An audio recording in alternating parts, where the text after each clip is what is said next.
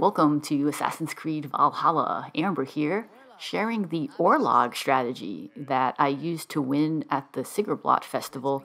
And this works against any ORLOG opponent because it doesn't matter what dice they roll or god favors they use.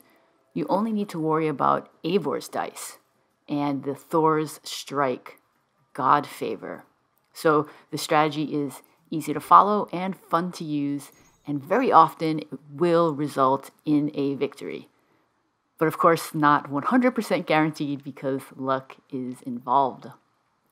So in the first roll here, I'm going to select the dice with the hand on it and the arrow that has the red border around it.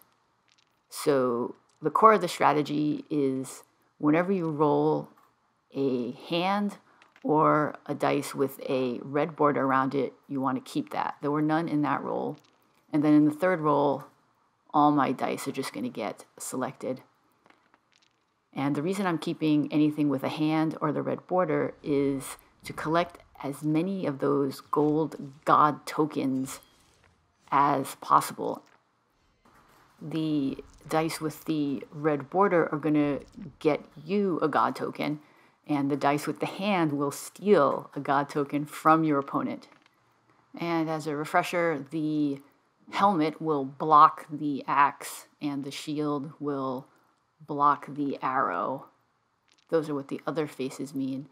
And of course, the object of the game is to deal enough damage to destroy all your opponent's health stones before yours are destroyed. And I'm actually losing right now. I've lost 3 of my 12 health, and my opponent has only lost 1. So now I have enough god favors to cast Thor's strike at level 1, but I'm actually going to wait until I have more, because the second part of the strategy after collecting god favors is to wait until you have 12 god favors to cast Thor's strike at level 3, because you actually do get some bonus damage when you use level 2 or 3. A lot of the other guides that I've seen recommend just casting Thor's strike as often and as quickly as possible, but it's actually more efficient to save up tokens to cast it at the max power.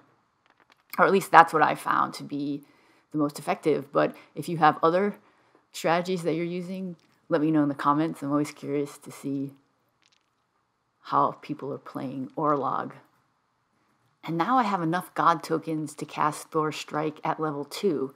And if you hover over the Thor strike, you'll see I can cast level 1 for 4 tokens. I can cast level 2 for 8 tokens, but I'm still holding out till I have 12 tokens and can cast level 3.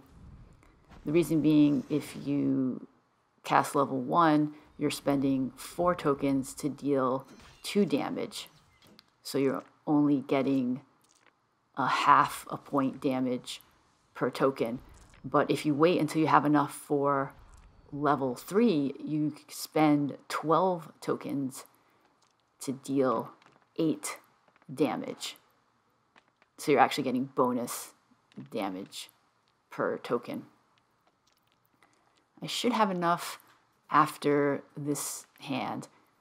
And you don't have to try to compute it in your head. You can just hover over the Thor strike token, and if you see the third option highlighted, it means you can select it.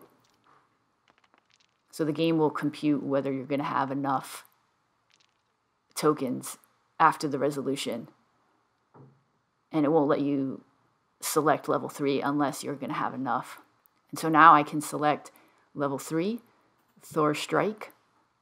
For 12 tokens, I'm going to deal 8 damage to my opponent. So now we're actually evenly matched. We each have 10 life tokens left. I just lost 3. And now I'm going to deal 8 damage to my opponent. So now he only has 2 health remaining. And once you cast Thor strike for 8 tokens at level 3, like I just did, it's okay to cast it at a lower level if you want, especially if the opponent only has a couple stones left and you want to just finish him off. But the important part is to wait until you can cast level 3 the first time. So now I'm going to cast Sword Strike for 4 tokens to finish off the enemy and take the victory.